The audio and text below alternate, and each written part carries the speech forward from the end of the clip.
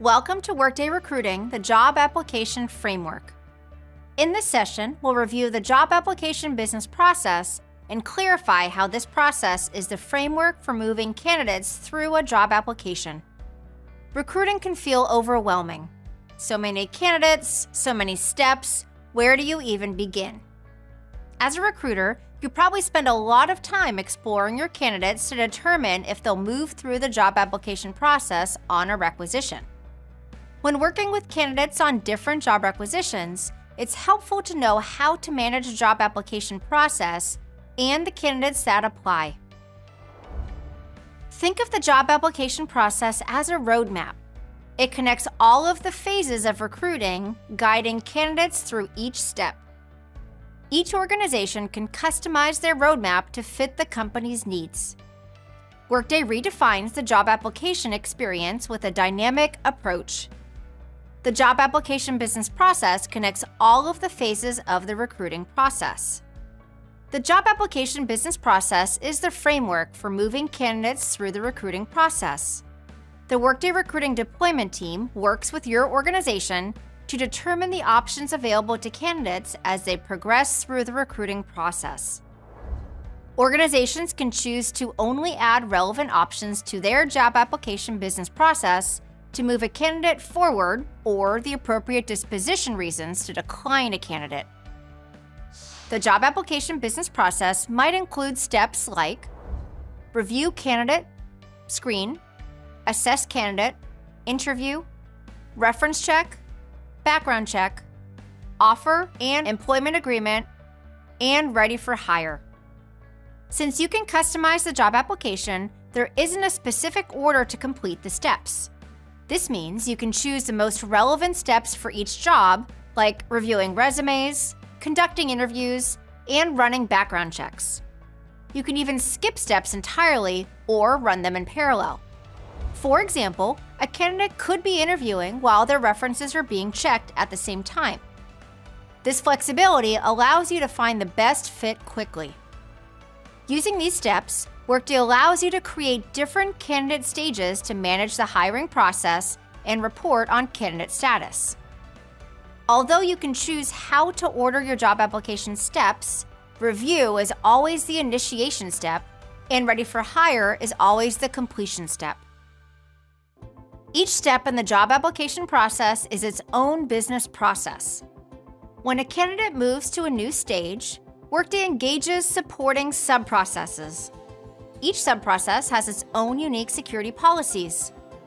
This means that only users with segmented security can access candidate job application information based on the candidate's recruiting stage. Let's review the framework, starting with the initial step, review candidate. Again, every job application business process will begin with the review candidate step. During this first step, you decide whether or not to consider the candidate for the job. There are 4 ways to initiate the job application business process. An external candidate can apply. An internal candidate can apply. Someone can create a job application for a prospect. And finally, an agency can submit a candidate. Depending on the setup, your process may allow routing of multiple review steps to different members of the hiring team. Now, let's explore what happens with possible next steps.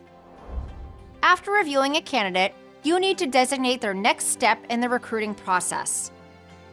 For each sub-process of the job application business process, your organization will list possible next steps. This feature lets you choose how to route candidates along different paths through the recruiting process. As part of your routing, some steps may be circular and loop back on themselves as the next possible step. For example, you may have consecutive interview steps so that you can conduct multiple rounds of interviews. But remember, efficiency is key. This leads us to another facet of the job application process, parallel stages. Parallel stages improve recruiter efficiency by allowing candidates to be in multiple stages of the job application process simultaneously.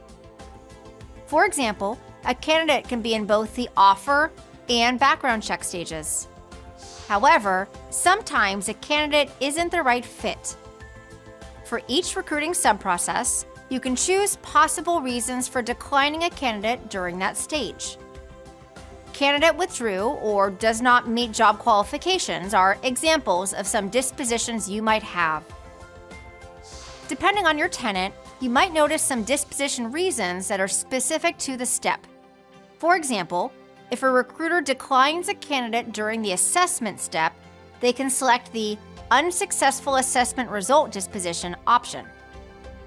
A recruiter shouldn't have the option to select Declined Offer as a disposition since it doesn't make sense for that reason to be available during the assessment phase. One more way to easily manage job requisitions and candidates is to implement some Workday automation features that save you time. First up, automatic decline. When you close a job requisition, Workday can automatically decline all the candidates who weren't hired. This saves you the hassle of manually declining each person and helps keep candidates informed. If enabled, a disposition reason like job requisition closed displays on the closed job requisition, close evergreen requisition, and mass closed job requisitions business processes, and on any applicable stages of the job application business process. Now, let's talk about automatic stage routing. This feature allows Workday to move candidates automatically based on specific criteria using condition rules. For example, imagine a candidate scoring high on their pre-screening questionnaire.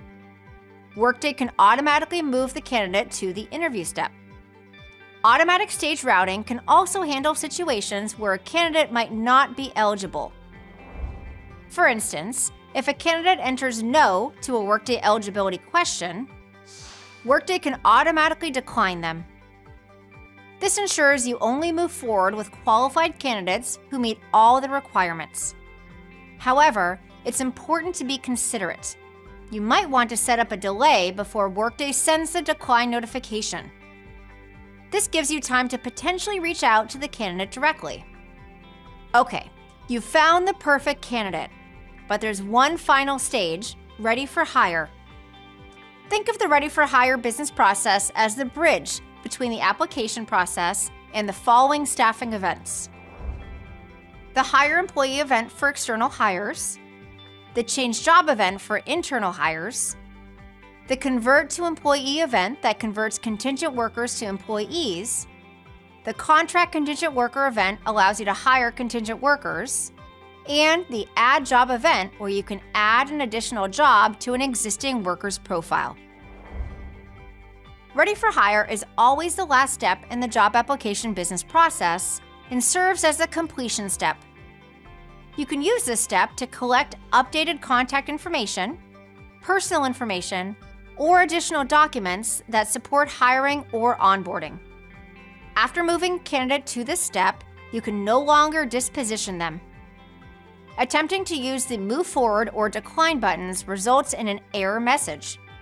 In this session, we explored the job application business process, the foundation for managing candidates throughout the hiring process in Workday.